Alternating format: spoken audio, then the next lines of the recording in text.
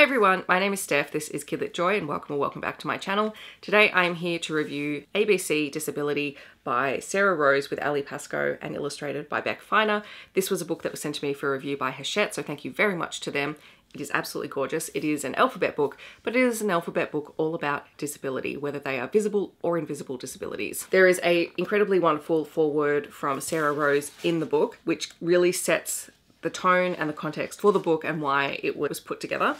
And then each page has a different letter of the alphabet, a different word that is associated with living with any kind of disability, and then a little bit of an explanation. It is very much person forward, and I really appreciated that.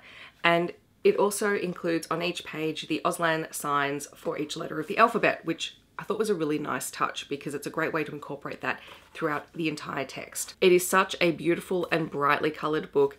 It is very positive and has great tips for how to talk about disability, but also how to recognize the person who lives with a disability. And I think it is in really approachable language for young children. It would make a great collection in any picture book library, particularly if you are trying to build up a really great bank of resources and books around disability to help children understand the variety and the beautiful difference that exists within humans. And I think one of the really great things that comes through here is how we can help make sure that our world is inclusive of people who are living with any kind of disability. And one of my favorite things is actually in the back of the blurb, and it's just a really good reminder, I think, for everyone, that it says we're all different and we're all a little bit magic. And I think that is so true and just a wonderful message to take away from this book. So thank you very much to the publisher again for sending this to me. It was a really wonderful book to explore and I can't wait to take it into work. In the comments, I would love to know if you're planning on picking up this book. Feel free to leave recommendations for other picture books that do explore disability. If you just want to let me know that you're here but you don't want to leave a comment, feel free to leave